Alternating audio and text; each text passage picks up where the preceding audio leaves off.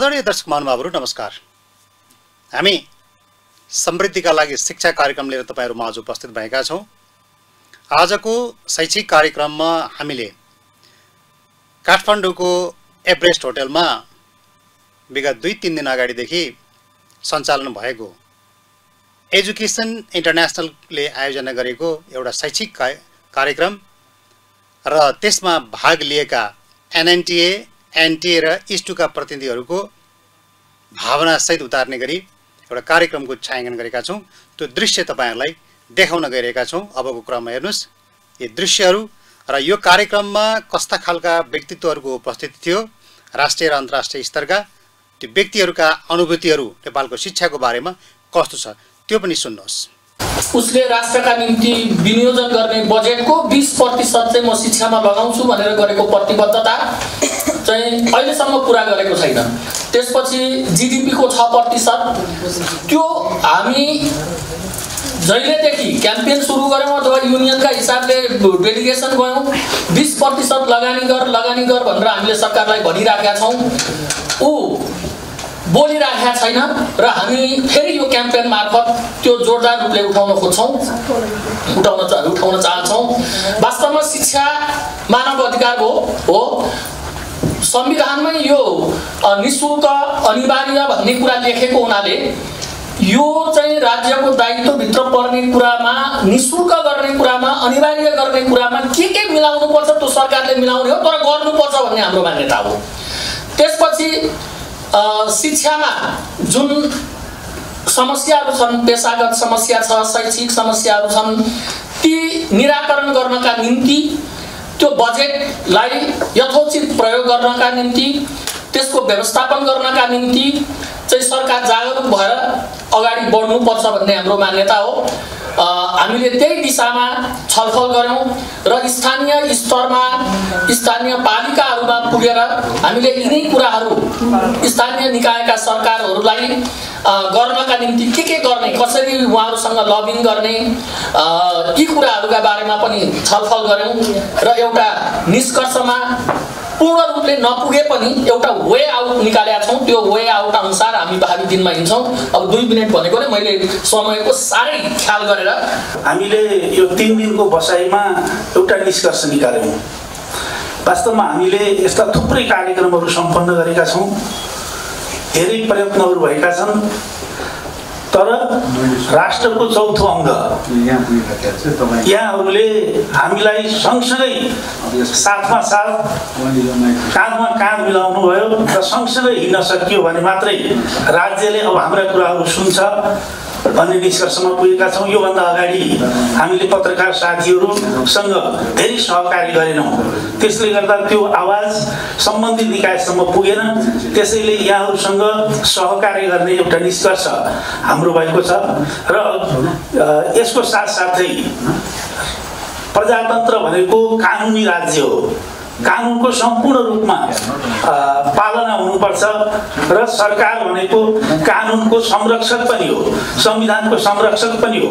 तर संविधानमै व्यवस्थित भएको निशुल्क र अनिवार्य आधारभूत तहको शिक्षा र निशुल्क माध्यमिक तहसम्मको शिक्षा भनेर संविधानमै भएको कुरा पहिलो राज्यले उल्लङ्घन गरेको छ। त्यसो भएको हुनाले राज्यलाई संविधानमा प्रदत्त जुन व्यवस्थित भएको व्यवस्था छ त्यसलाई चाहिँ सम्पूर्ण रूपमा उसले कार्यान्वयन गर्नुपर्छ। त्यति मात्रै होइन, अन्तर्राष्ट्रिय जगतमा गएर जुन प्रतिबद्धताहरू गरेको छ, जे मन लाग्यो त्यो गरेर आएर यहाँ चाहिँ त्यो प्रतिबद्धता पुरा नगर्ने होइन, त्यहाँ गरिएका प्रतिबद्धताहरू पनि राज्यले चाहिँ अक्षरशः पालना गर्नुपर्दछ। त्यसका लागि हामी पेशागत सङ्गठनहरू र गैर सरकारी सङ्घ संस्थाहरू जो शिक्षामा काम गरिरहनु भएको छ, त्यस्तै हाम्रो शिक्षा क्षेत्रमा काम गर्ने पत्रकार साथीहरू, अब हामी सँगसँगै हामी सम्बन्धित निकायमा चाहिँ सँगसँगै सङ्गठित रूपमा अगाडि बढ्यौँ भने मात्रै हामीले शैक्षिक सुशासन कायम गर्न सक्छौँ भन्ने हाम्रो निष्कर्ष छ।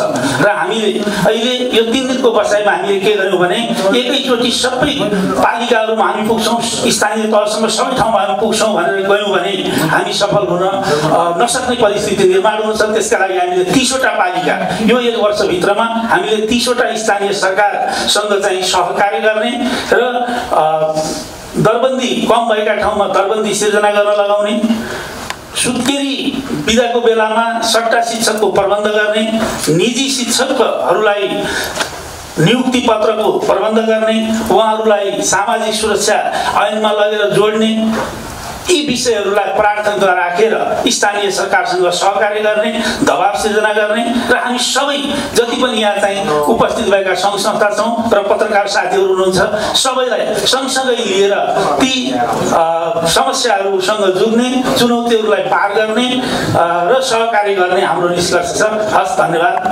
शिक्षकहरूका मात्रै हामीले मुद्दाहरूलाई लिएका छैनौँ। यो भित्र किन भन्दा हाम्रो नेपालको संविधान 2072 अनुसारले आधारभूत तह निःशुल्क अनिवार्य भनिरहेको अवस्थामा, माध्यमिक तह निःशुल्क भनिरहेको अवस्थामा त्यो बनाउनको लागि चाहिँ सरकारले लगानी बढाउनु पर्छ, सार्वजनिक शिक्षामा लगानी बढाउनु पर्छ, न कि प्राइभेट स्कुलहरूमा। किनकि जति पनि हाम्रा गरिब विद्यार्थीहरू छन् र चाहिँ हामी हुँदा खाने र हुने खाने भित्रकामा चाहिँ हुँदा खानेका बालबालिकाहरूलाई शिक्षा दिनको लागि त्यो शिक्षा पनि नैसर्गिक अधिकार हो।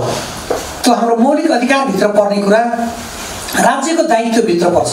त्यो राज्यको दायित्वभित्र पर्ने कुरालाई उसले अहिलेसम्म हाम्रो निःशुल्कको नाममा पुस्तक निःशुल्क भएको छ र हाम्रो 15 रुपियाँको खाजा चाहिँ दिइरहेको छ र छात्राहरूलाई 400 रुपियाँ बराबरले हामीले छात्रवृत्तिको रूपमा चाहिँ दिएको छ, तर त्यति चाहिँ अपुग छ।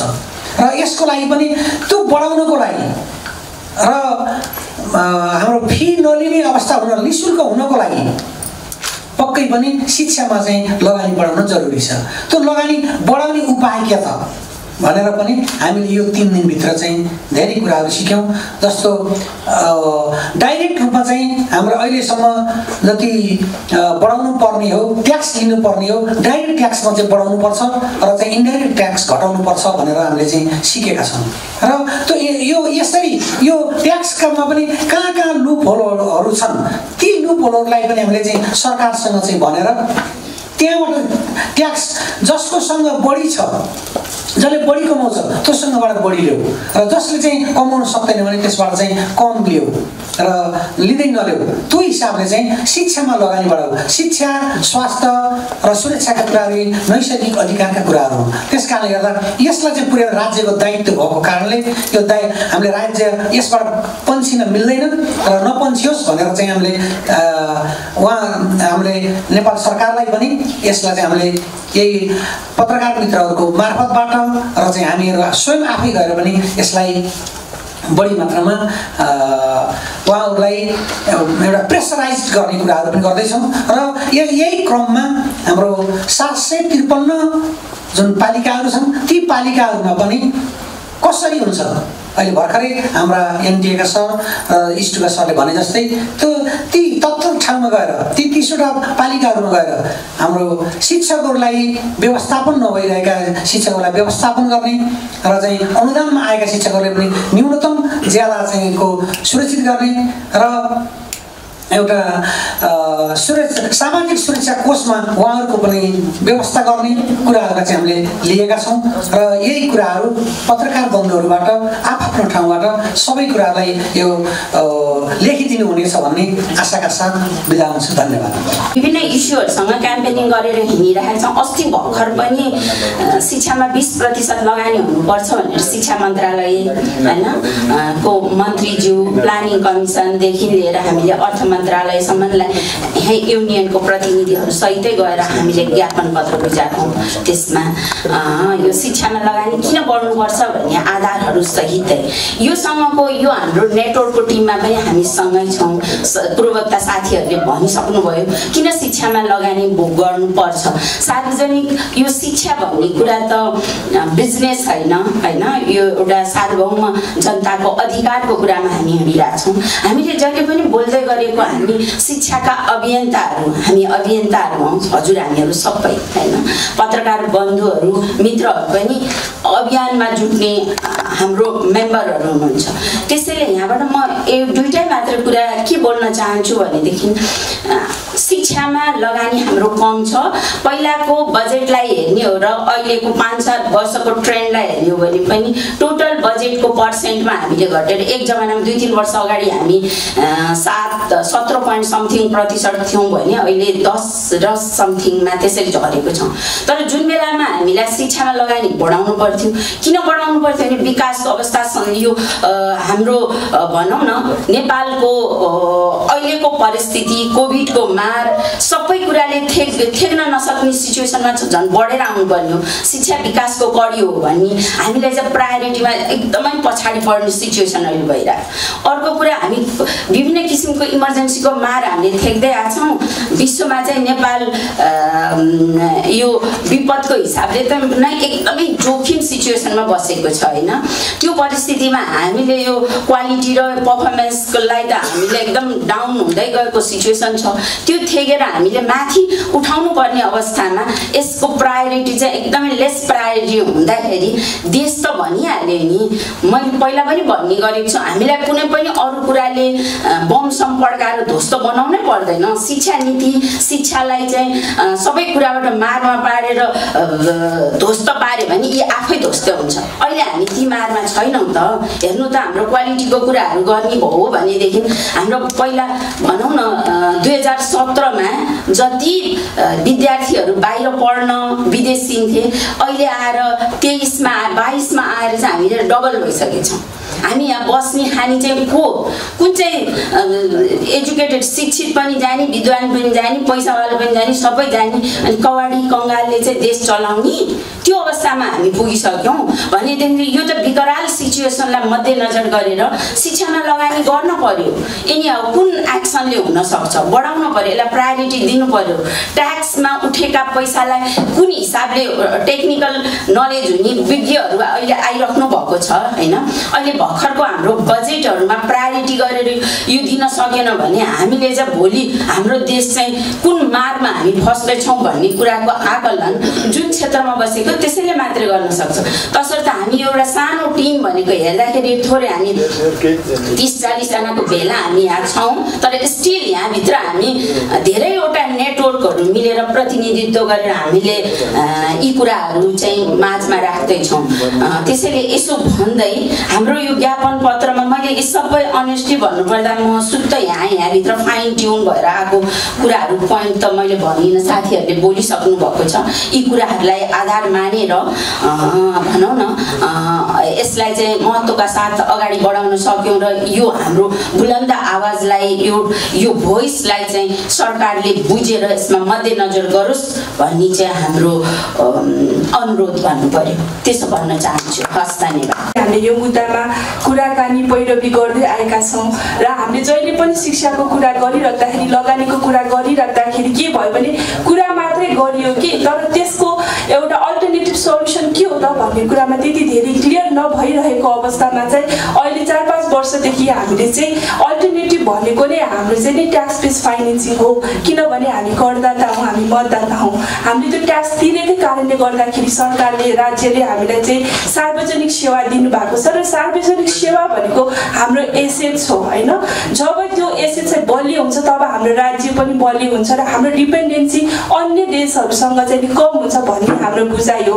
यस कारणले गर्दाखेरि पनि हामीले अहिले चाहिँ ट्याक्स एन्ड अलायन्स भनेर एजुकेसनमा काम गर्ने एक्टर्सहरू र ट्याक्समा काम गर्ने एक्टर्सहरू सँगै आएर चाहिँ नि यो कुरालाई, यो एजेन्डालाई चाहिँ उठाउँ भन्ने हिसाबले as a tax and alliance हामी चाहिँ नि काम गरिरहेका छौँ र यसमा विशेष गरेर हामीसँग टिचर्स युनियनहरूभित्र पनि हाम्रो 3टा युनिटहरू छ। त्यस्तै गरेर हामीले ताप्सा भनेर जसले चाहिँ ट्याक्समा काम गर्नुहुन्छ, जसको ट्याक्स जस्टिसको लागि काम गर्दै हुन्छ, उहाँहरू हामीसँगै हुनुहुन्छ। त्यस्तै गरेर एक्सन एड नेपाल आइएनजे भए पनि हामी विभिन्न पैरवी गर्ने विगत धेरै लामोदेखि हाम्रो त्यो प्रयास भएको हिसाबले हामी एक्सन एड पनि हामी सँगसँगै छौँ। ग्लोबली हेर्ने हो भने हामीसँग एजुकेसन इन्टरनेसनल पनि रहनु भएको छ भने NC as a larger network जसले चाहिँ एजुकेसनको मुद्दामा धेरै लामो समयदेखि काम गर्नु भएको छ।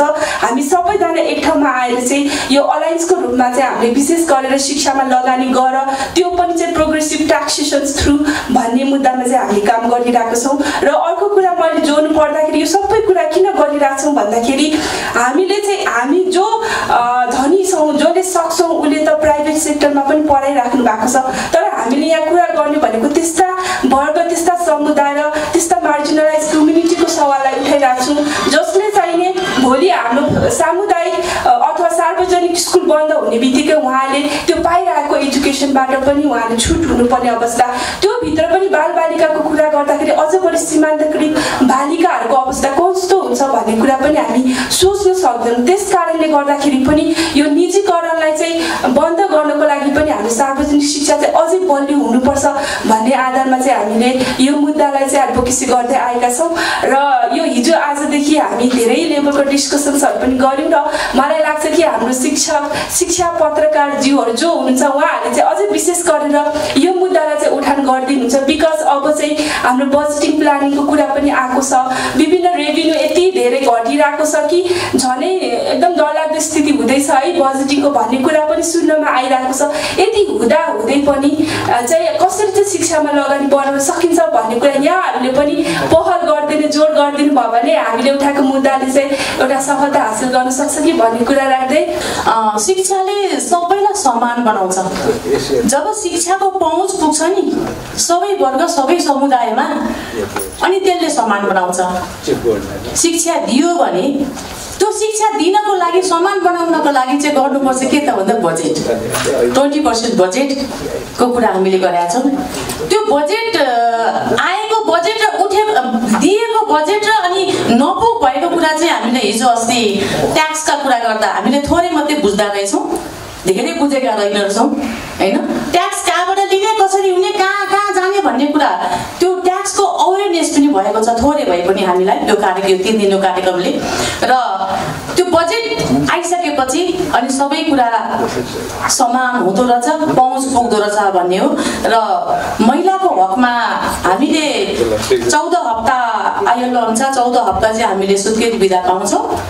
त्यो बेलामा सरकारसँग हामीले बारम्बार 98 दिन सुत्केरी बिदा हामीले मागिरहेको बेलामा हामीले सट्टा शिक्षकको व्यवस्था राज्यले गर्नुपर्छ। किनभने एउटा व्यक्तिले बच्चा जन्मायो, त्यो यो देशको नागरिकलाई जन्माएको छ, त्यो जन्माउने जो सुत्केरी भएको त्यो पनि स्वस्थ हुनुपर्छ। स्वस्थ नागरिक भयो भने र त्यो बच्चा पनि स्वस्थ भयो भने यो देश संसारै त्यसै स्वस्थ हुन्छ। त्यसो भयो भने वृद्धि र विकास र प्रगति पनि हुन्छ भन्ने हामीलाई लागेको छ र त्यो हामीले कुरा उठाइरहेका छौँ। र हामीले माग गरेको सुत्केरी बिदा 98 दिन प्राप्त गरेको छ सरकारबाट, हामीले प्राप्त गरिसकेका छौँ। हाम्रो लडाइँबाट 15 दिन सुत्केरी स्याहार बिदा हामीले प्राप्त गरिसकेका छौँ। अब हामी सट्टा शिक्षकमा छौँ। त्यो सट्टा शिक्षकको व्यवस्था गर्नुपर्छ भनेर हामीले 2022 मा गरेको 3वटा पालिकामा हामीले सहमति गरेका छौँ पालिकासँग। त्यो उहाँ पालिकाहरूले चाहिँ हामीसँग सहमति गरिसक्नु भएको छ। त्यसको कार्यान्वयनको लागि अब हामी भोलिबाटै हामी उहाँहरूसँग फलोअपमा जानेछौँ। यसो भन्दै छुट भएका जेन्डर इक्वालिटीलाई कुरा गर्दाखेरि यी सबै कुरा, बालबालिकाहरू सबै कुरा र अर्को म यहाँ एलजिबिटीआई हामी उहाँहरूलाई छोड्न मिल्दैन। एलजिबिटीआई र मद्रसा छुटिरहेको छ। मद्रसामा काम गर्ने विद्यार्थी टिचर साथीहरूको बिचमा हामी 3-4 वर्ष अगाडि गएका थियौँ। त्यहाँ जाँदाखेरि त्यहाँ म्याक्सिमम फिमेल टिचर, वुमेन टिचरहरू हुनुहुँदो रहेछ। उहाँहरूसँग हामीले छुट्टै अन्तर्क्रिया गरेका थियौँ, मासमा नगरिकन उहाँहरूको भित्री कुरा, उहाँहरूको पीडा शोषण आओस् भनेर हामीले कुरा गर्दाखेरि उहाँहरू एकदमै धेरै मारमा पर्नु भएको, सेवा सुविधादेखि लिएर हरेक कुराको उहाँहरू मारमा पर्नु भएको उहाँहरूले हामीलाई भन्नुभएको छ। Education International and our affiliates in Nepal with civil society organizations have created an alliance, the Tax Justice Alliance. Tax and Education Alliance. And the purpose of this alliance is to mobilize resources domestically by progressive taxation. Because what we believe is that funding in education is not enough, as your colleagues from unions and the society said. So there is an urgent need for the government to start investing in education, because it is about the future of our children. And the governments tell us that they don't have resources to do so.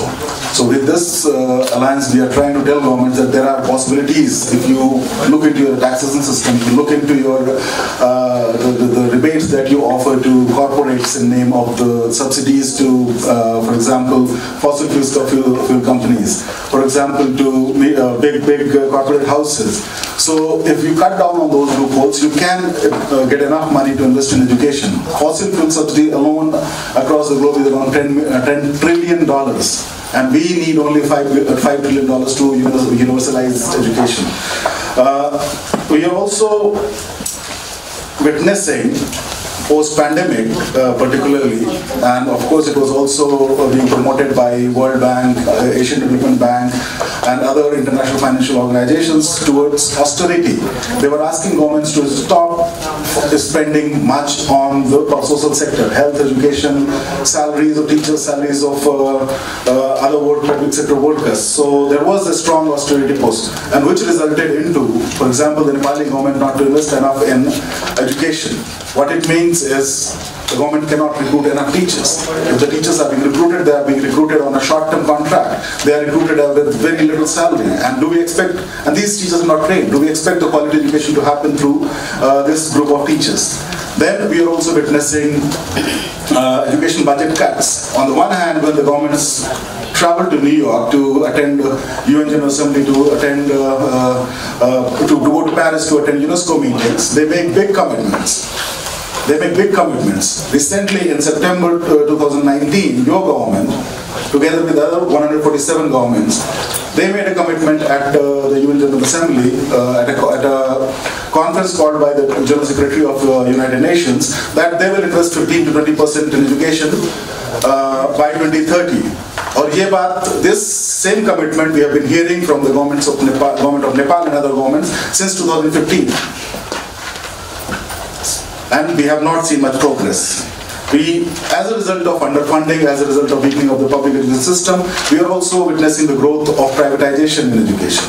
And this privatization is not only the increase of private schools, but also the participation of corporates in education provisioning and education supply.